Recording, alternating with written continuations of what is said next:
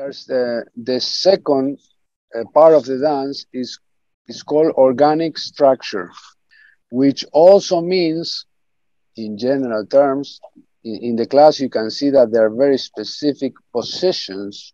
So you start to construct positions from comfort to the position, and not to try to force the position into your body. So it's exactly the opposite of how traditional tango is taught. So in traditional tango, you come to the activity and they tell you your position is wrong, the way you walk is wrong, and you have to fix it and do it like this. So right away they propose a type of position and movement and feeling that it does not correspond to you. So that creates fear. That creates being uncomfortable. That's why the common tense of watching traditional dancers, not the real ones, I'm talking about the superficial, fake ones, I mean, all around the world, they're uncomfortable. They're not happy people moving around and having fun. They're stuck, they get serious, their sides are fixed, they're like, like this.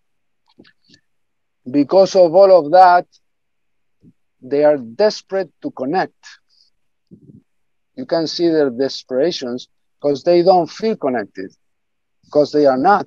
They cannot feel anything, so you cannot feel connected.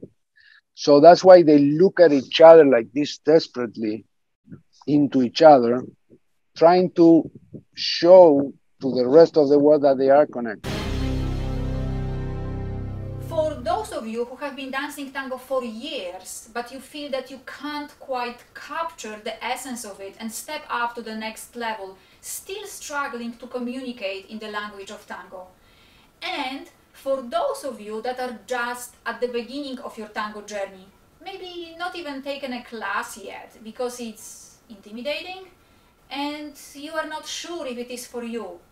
Never before has this ensemble of tango experts came together to reveal the unique and ever-changing thought process behind teaching, learning, sharing and evolving Argentine tango.